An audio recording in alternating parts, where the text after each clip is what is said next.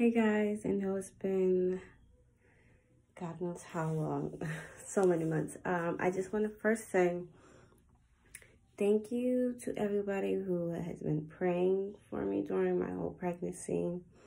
Thank you for just giving me courage. I saw it and I'm sorry I wasn't able to, get back to you guys. Pregnancy was just 1 in a million, but I had a safe delivery.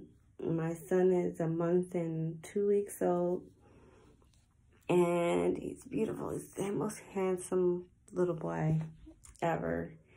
He's keeping me up at night like a baby should, and I'm just grateful that he's here.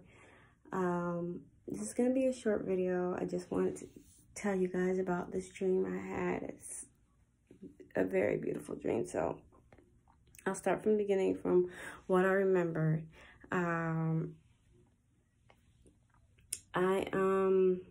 Let's see. Okay, so I was in London. This is like many years apart. I believe this is during the Revelation, well, pre-Revelation.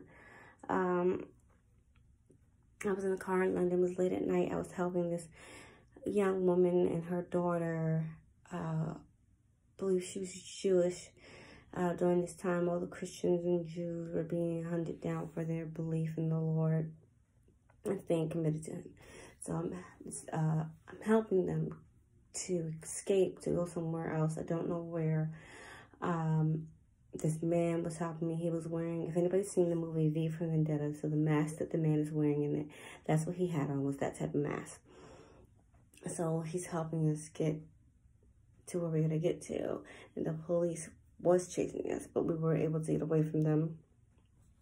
So after I got the woman and child out of the car and I was going to get them to where they needed to go, I was asking the man, I was crying, begging him to come along with us. And the only thing he could say is, do you truly believe that they could accept me or forgive me for the things that I've done without actually giving my all and helping them?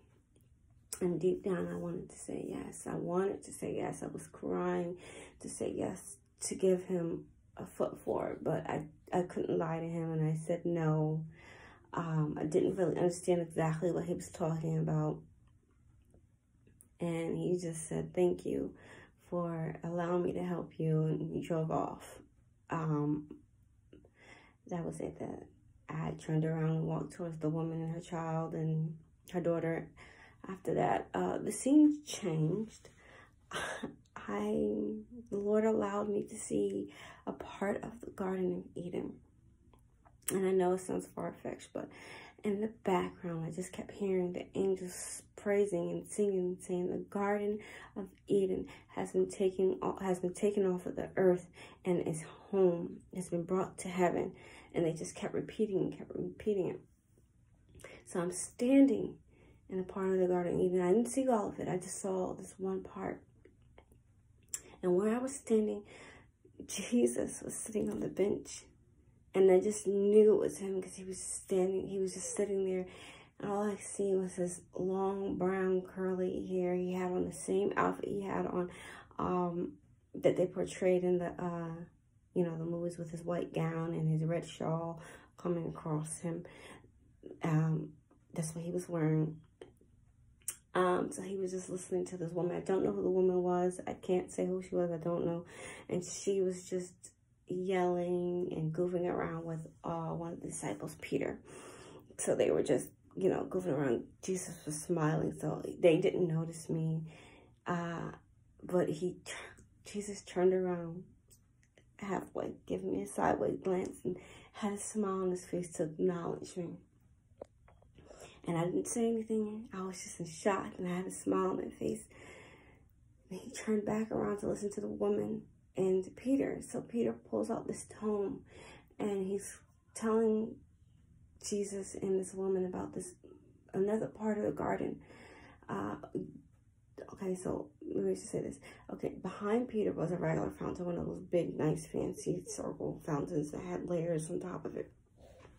Now, it's important that I tell you that. So in this tome he's reading, he's explaining to us that he said, And then in another part of the Garden of Eden, you will find this fountain.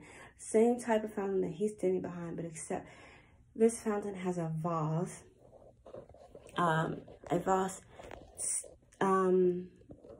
Hovering above it.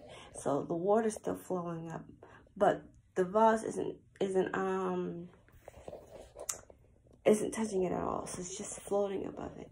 So it was like a old Greece Athens type vase. So instead of it having a flat bottom, it had a V looking shape at the bottom of it. And it was just beautiful. It was like a grayish silver vase with lilac rims going around it, different shapes, different sizes. In the vase, it was supporting this beautiful, beautiful tree. I don't know what type of tree it was, but it was just unique in its own way. It was just supporting the tree, and out of the vase tip, the spout, there was water flowing out of it into the fountain. So that's how the fountain has its water in it, and it was still supporting the tree. So God allowed me to visualize it, to see it in that part of Eden, but I wasn't there physically. So it goes, I come back to hearing Peter talking about it, and then the woman who was there yelling at Peter earlier was saying, I don't think so. I don't think that's a part of the Garden of Eden. So they're arguing back and forth, and Jesus just had the biggest smile on his face, and you could see it in his eyes. He wouldn't confirm to Peter, and he wouldn't confirm to the woman if that was true or not. But he looked back at me. He still had the same smile, but you can see it in his eyes that he was saying, that's true, but I'm not going to confirm it. And it was just the most beautiful thing I have ever seen. And I wanted to weep my eyes out, but I was just so happy to be able to see Jesus. It was just something out of a fairy tale, you know. So in you know, part of this is just telling you, don't give up on God. Don't give up on him. He will always be there by your side.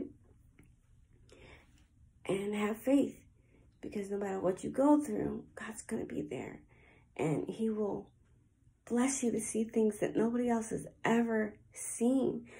And I just wanted to let you guys know, I wasn't expecting it. I didn't ask God for anything. I haven't asked the Lord for anything except for to continue to give me guidance, to continue to teach me into becoming a better person, a better woman, a better mother, have a better soul.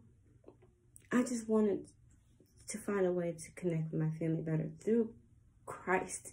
So I've been devoting myself more, because during my pregnancy, you know, I still prayed and I still gave the glory to God.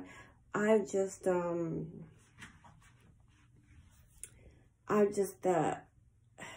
haven't given my all to him. And, you know, I did apologize to the Lord, and I prayed and fasted about it. And I just wake up every morning giving God the glory, giving God the thanks that he deserves. And I'm going to continue doing that. So you guys just appreciate what you have. Appreciate the trials and turmoils that you go through, because it's only going to make you stronger. And appreciate them by continue to acknowledging the Lord, continue blessing him, continue giving him his praise, continue worshiping him, because he's going to be there for you. And he just wants your love. He just wants you to be committed to him. That's all. So guys, it's pretty late and I got to get back to my little son. But I just want to say again, thank you guys for reaching out, praying for me, praying for my family. I just want to ask that you guys pray for my father. He's going through it right now. His name is Jerry Hahn. If you guys can just please pray for him. it's really, really a tough time for him right now. And I'm trying my best because he's all the way in a whole other state. And I'm in a different state. And it's hard on him it's hard on him than it is for me. But it's hard for me because I can't physically be there to help him like I normally would during the summers. And it's killing me. But you know what? The only thing I can do is just pray to the Lord, continue to give me guidance, to continue to give me the words to encourage him to keep going. So that's all I can ask for. You guys have a blessed evening. I'm going to try my best to continue to put out more videos more frequently now that I'm not pregnant and I'm able to get a little time every now and again. So God bless you all. Stay safe. Love you. I'll see you again next time. Love you. Storm Rains out.